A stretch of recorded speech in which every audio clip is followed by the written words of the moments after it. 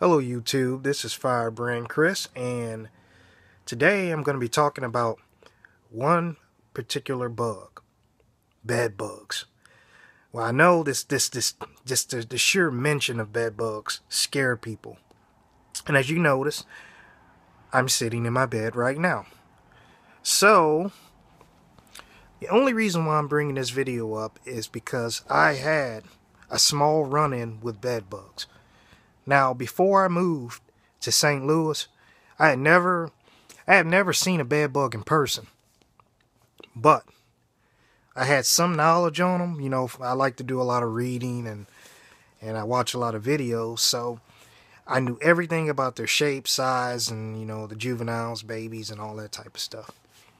So, about mid-November, I saw my first bed bug. Now, I know when you see something like that, it just freaks, it just scares you. You know, most people start crying and go crazy. But that's not the type of person that I am. So, before, to backtrack on all this, before when I first moved into this building, I asked the building landlord about if there had ever been any bed bug incidents in this building. She told me that there had been a few. And so, at that moment when I moved in, I developed a contingency plan to deal with bed bugs if they ever showed up in my room. So, to give you a little bit of history about when I first saw the first bed bug, I was in my kitchen, which later on in the video, we're going to go in the kitchen, and I saw a bed bug crawling from the baseboard, from underneath the baseboard in the kitchen. So, that was a bit unusual to me, since most of the time you see bed bugs, you see them in a bedroom.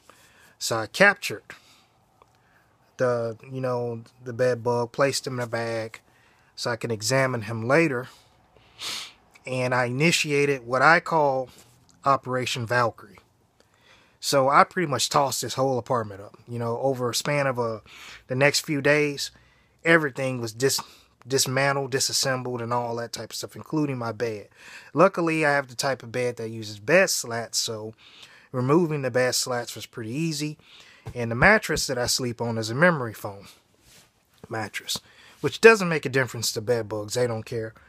But it made spotting, if there were any bed bugs on the mattress, a lot easier. So, I immediately notified my landlord about the bed bugs, or spotting the bed bugs, since I'd only spotted one, and when there's one, there's always more.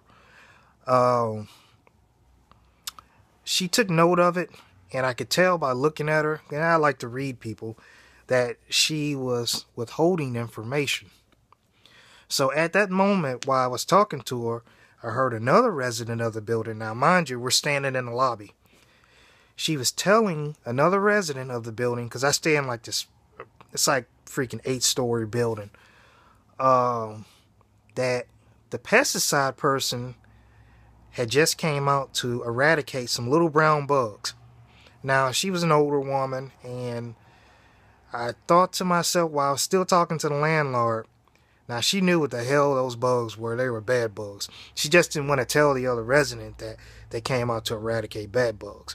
So, I figured it out. When they sprayed, this was later confirmed by the landlord through later chats that me and the landlord had. But when they sprayed her apartment, it caused a scattering effect of bed bugs. Now, she stays not directly above me, but I guess off. She's one of these apartments on this wing of the building, on the floor above. So what I'm thinking, when they sprayed her apartment, every apartment got a dose of these bed bugs.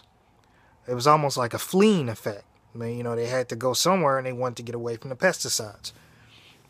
So, if you're afraid of bugs, if bugs ick you out, I mean, really try to watch this video, because catching the bed bugs in the beginning can save you a whole lot of hassle along down the road. So let's go to the next part of this video, which is the kitchen, is where I first noticed the bed bugs.